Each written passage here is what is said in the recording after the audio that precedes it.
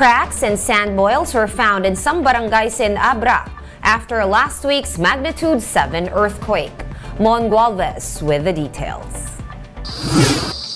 Mud that's almost the color of ash. These are the marks left by the magnitude 7 quake in a creek in Barangay Deet in Tayum, Abra. Ang pumasok sa isipan natin, volcano. Baka sakali baka may volcano dito, yun ang kinatatakot namin. Baka maranasan namin yung naranasan sa Pinatubo.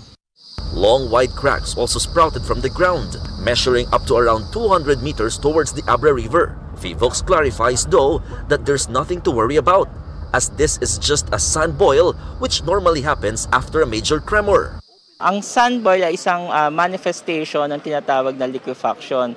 Yung mga lugar, ang nangyari, inalog mo yung ilalim ng lupa, yung pressure dahil sa shaking na yon, biglang lumabas ngayon yung tubig na kung minsan may kasamang mga sand.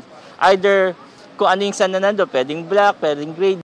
The Abra River fault is what the PHIVOLCS believes to have caused the recent earthquake. The agency estimates the fault line to be 40 to 60 kilometers in length, which was last triggered a tremor back in 1868.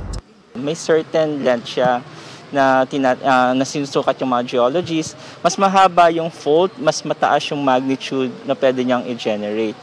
Many coastal areas near Abra River were also found to have cracks, but experts said these are not dangerous as there are no establishments above.